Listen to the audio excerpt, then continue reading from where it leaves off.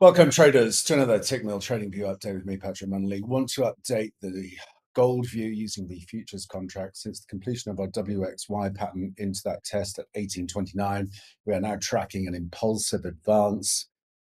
We have tested and just taken out on a daily closing basis the X-wave high. So that suggests we're going to see further upside here. We didn't get any meaningful momentum divergence, so the impulse move looks still to be alive here. So looking for any pushback through the prior high here, 2020.